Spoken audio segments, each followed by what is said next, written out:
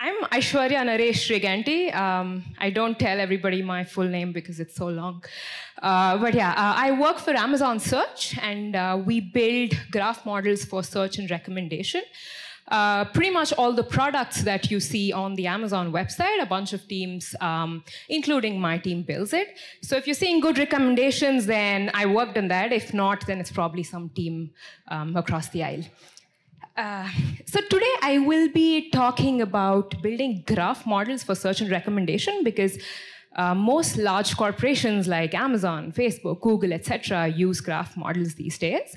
I will quickly go over how we can represent a lot of data as graphs and how we can build graph models in order to give users the best recommendations. If you're new to the world of recommender systems, this is pretty much the foundation of any recommender system. It's basically a user behavior data that we get. Think of you just typing queries on Amazon and then clicking on a bunch of products. That's pretty much the user behavior data that companies use. And then there's something called the engagement corpus, which is pretty much the structured format of this user behavior that is stored. This can be in the form of a graph. It can be flat data, or there's textual data, etc. And then we use algorithms to generate candidates for the next time users come up on the recommender system. Let's say you typed a query shoes, and then a bunch of users are always clicking on certain products.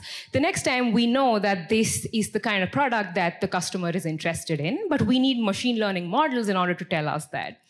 And once we have some candidates generated, we come up with something called as recommendation scores, which is pretty much ranking these candidates for a particular user. And this can be personalized recommendations. For instance, let's say you're always buying Nike shoes, then we know that the next time we should be ranking Nike shoes on the top, even if you typed shoes. Or let's say that people from a certain country are always interested in certain kinds of products, then probably we'll have to rank them higher. So we take all these candidates and we rank them using a ranking system. And then voila, you see the final recommendations that shows a bunch of products that you'd have to buy. In today's talk, I will be focusing on the boxed area, which is how do you take this user behavior, create a data set, and generate candidates. The ranking part of it is a different beast altogether. And most matured recommender systems pretty much fall into the same kind of a backbone. Although they have a bunch of components, you can always assign components into this kind of a foundation. So I'll quickly explain how we can think of candidate generation as a graph problem with a very simple example. If you see on the left, you see a search query. I'll be using the term query to represent whatever you type on, say, Amazon.com or other e-commerce website. And then let's say we have products P1, P2, and P3 that are somehow being recommended to you. You might ask, how do you even come up with these recommendations because you don't have a recommender system yet? But let's say we have this very bad recommender system that's generating random recommendations for you, but then the customer has actually clicked on products P1, P2, and P3. And then we have a query Q2, and customers have clicked on P1, P4, and P5, etc. To make it sound a little more interesting, let's say Q1 is shoes, and then you have Nike shoes, Adidas shoes, and Skechers maybe. And then Q2 is probably the query Nike shoes, and then you again see Nike shoes as the top product that users click on. And maybe Q3 is Skechers, and then you again see a bunch of products P6, P7, etc. Now, all of this can be thought of as a graph because these queries are nodes and products are also nodes, and any interaction that happens are the edges between a graph. That's pretty much what you need to create a graph, right? You need a bunch of nodes and a bunch of edges. And if you really observe, we can translate the behavior on e-commerce websites in such an elegant manner by using graphs. And how do you generally construct the engagement corpus from this is what you see on the right. We pretty much get all of these engagements, and then we connect edges between products that are similar. For instance, P1 and P1 are the same node here. So this sort of gives us an idea that maybe Q1 and Q2 are related because users are clicking on the same kind of products. So you sort of get the picture that we consume user behavior and convert it into a graph. And this is a very simple use case. What we do generally is also have, buyers and sellers or even reviews, and all of this is consumed as a graph. And now, once we have created this graph, the idea is to use a model in order to generate candidates, which is generate recommendations. In this case, given a particular query, we want to come up with the best set of products that can be, that can engage the customer. So if you look on the right, we have a bunch of existing edges, which are products that products that customers have clicked on for a particular query. And the idea is that the graph model that we're using should be able to identify future behavior in the graph. If you look at the red dotted lines, this is probably future behavior because Q1 is connected to P1, P1 is connected to Q2, so probably Q1 and Q2 are related, and I can recommend products P4 and P5 as well for Q1. This is, if you've studied recommender systems, this is a very simple use case of collaborative filtering where you get correlations between different nodes. So the idea is I have an engagement corpus, and I need to generate candidates, so I will be using a graph model, which ideally should be able to generate these red dotted lines that we have in this picture. And that's where graph neural networks come into the picture. Graph neural nets are a family of deep learning models that model non-Euclidean data, basically graphs. And what is very different about graph neural networks is that they can use neighboring information to capture task-specific information. If you've studied language models or computer vision models, they cannot model relational data because pretty much in an image, there are not really a lot of relations. But graph neural networks model graphs, or they understand representations that are in the format of graphs. So if you really think of it, if you have an input graph, think of a very random input graph, and you want to get a representation for each of the node in the graph, what the graph neural network does is looks at the neighbors around that node. Here for A, let's say A is our target node, B, C, and D are the first hop neighbors, which is the neighbors that are directly connected to A. And then F and E are the second hop neighbors, which are connected after 2 hops. And we pretty much use neural networks in order to learn these representations. In order to put it in a very simple terminology, if you've heard of 5 people you meet in heaven, it's the kind of you are an average of the people that are around you. You pick up behaviors from them. That is sort of the basic principle that graph neural networks use, that in a graph, if there are certain nodes, they are influenced by the behavior of nodes around them. That's pretty much what graph neural networks do. And the representation format that graph neural networks consume is also very versatile because they can consume information like text features or even metadata, etc. And they also look at the surrounding information. So GNNs actually make use of both the graph structure and task-level features, whereas all other classes of neural networks only consider task-level features. There is no neighboring information that they consider. And if you really think of it, you can model any problem as a graph problem. For instance, if you look at computer vision, like if you need to consume images, all neighboring pixels of a particular pixel can be considered as neighbors and can be modeled using graph neural networks. If you look at sentences, you could also consider like neighboring words of a particular word as a graph structure and also use graph neural networks to model it. So pretty much every data that is available can be modeled as a graph, but depending on the application that we have and depending on how much of relational information is useful to model the problem, we choose to use a graph neural network or not. For any math nerds here, this is pretty much the formulation of a graph convolutional network, which is a very simple graph neural network. But I'll quickly skip over it given the time constraint. So just coming back to status quo, that is, we have an engagement corpus, we want to generate candidates, and we want to use a graph model in order to do so. This task of identifying new edges in a graph is called link prediction or edge prediction. And graph neural networks can be used for a bunch of different tasks.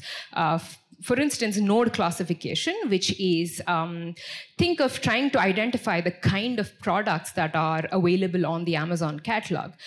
They can fall into different categories. They can fall into beauty products, they can fall into books or movies, etc. And if you want to identify the class of a new product that's come into the catalog, you can use node classification. Link prediction is for recommendation, like I just mentioned. You can also use graph classification, which means that you can take subsets of or clusters of nodes and try to identify what class they fall into. There's also like anomaly detection, which is, say we have a fraudulent user in the Amazon website, how do we try and identify them and take the necessary measures? So if you really look at it, this graph structure can be used for so many downstream applications, not just recommender systems. Cool. The next half of my presentation will be that we have graph models. We know they're able to model graph problems very well. And we know that this is super useful for e-commerce websites like Amazon because there are so many interactions on the daily basis. And the graph structure really helps capture all that information. But the problem with using these graph models is it is extremely difficult to scale them. If you really think of it, Amazon gets about 18 orders per second. This was a statistic probably in 2021, and it's probably increasing. And we deal with millions of data on a daily basis. So how do you actually consume so much of information and train machine learning models on it? And now we have an in-house library inside of Amazon. It's called DistDGL. It's also an open source library, so please feel free to check it out.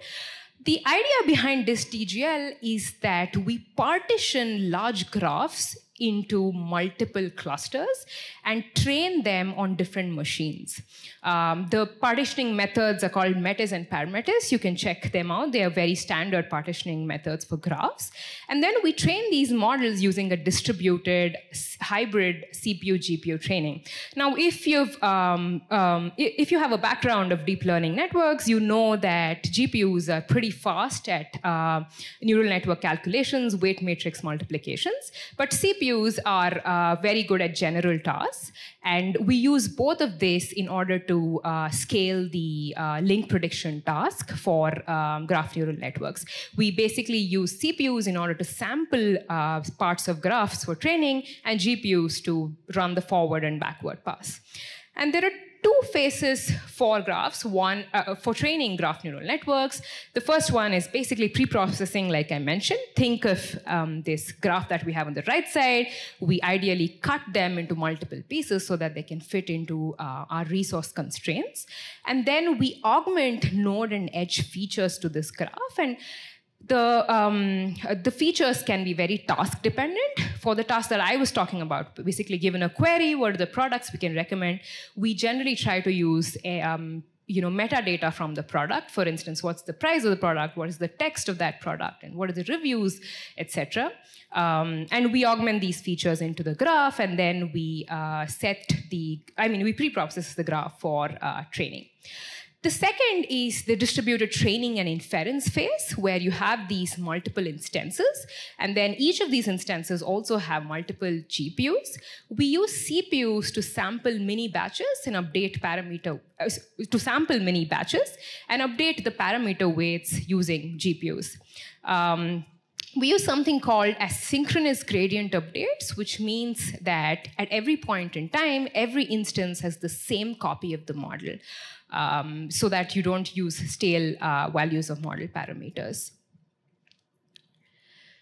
And now that we have this really nice and fancy solution, you might think that we have solved it all. But the big problem with these kind of models is these three that are listed here. One of them is the cold start problem. The second one is hub nodes, and the third one is communication overhead. I'll quickly go over each of these. Also, pardon me for the wrong title. It's handling nodes without neighborhoods. I double negated it with without no neighborhoods. But yeah, so the cold start issue is a very well-known issue in graph neural networks because think of a new query that users have never typed before. How do you generate recommendations for it? Because there is no behavior data at all. So graph neurals are known to perform very badly when there is no behavior data. I mean, just think of it. There are no neighbors that a particular node can look at. So estimating the behavior of a particular node that doesn't have any neighbors is very hard for graph neural networks. There are a bunch of research works that are done both inside of Amazon and in the research community where they tend to create a virtual neighborhood for a given node. This is one of the examples that you see in the picture, which is you take a node with its features and then create a virtual neighborhood for it. And the process of creating a virtual neighborhood involves identifying nodes which are similar to a particular node. Let's say we have seen the query Nike shoes before, but we've never seen the query Vans shoes before. But then it's easy to create a neighborhood around Vans shoes because we know that it's somehow related to Nike shoes, so maybe you can borrow some of the information. That's pretty much what you do when you do not have any neighboring information. The second problem is what we call as hub nodes, which is basically nodes that have too many edges. In the case of a social network, think of maybe Kim Kardashian nodes or Tom Cruise nodes. These people have so many connections. So how do you actually cut down their connections so that your graph model is able to consume all that information? Or let's say in the context of Amazon, a particular query has been associated with a large number of products. For instance, let's say I type furniture, then you probably have 1/20th of the catalog of Amazon coming up. So how do you actually make sure that your graph model is able to consume all that information and not underfit on your data? So there are approaches of sampling neighbors and reducing redundant neighbors. There are multiple ways of doing this. One of them is grouping hub node neighbors into different types based on how similar features are. The other one is using random walk-based sampling approaches. Random walk is basically a page rank. So you identify which neighbors are most important in order to get neighbors for your graph neural network. There are also methods that are called as drop edge, where you randomly remove some edges in a node in order to create a data augmenter.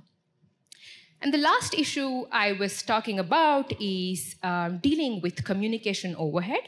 This is a problem extremely specific to graph neural networks because we are chunking graphs into multiple machines. So what if a bunch of neighbors of a particular node are lost into another machine? We'll have to issue RPC calls or remote calls to the other machine in order to get neighbors of a particular node, and this takes a lot of time. And this DGL currently does this, so this is a challenge that we're currently trying to solve. We also use something called synchronous gradient updates, like I mentioned before. With synchronous gradient updates, we need to make sure that the model copy in every instance is the same, which means synchronization takes a lot of time. So if you really think of it, for graph neural networks, 80% of the training time goes into communicating information and not really training. So this is an active area of research that we are also working on. This DGL is working on, and there is also a lot of research in the academic community. But this is pretty much to tell you where the state of things are and where we could improve in the area of graph neural networks. Cool, I think I'm running out of time. That's the end of my presentation. I can probably take one question.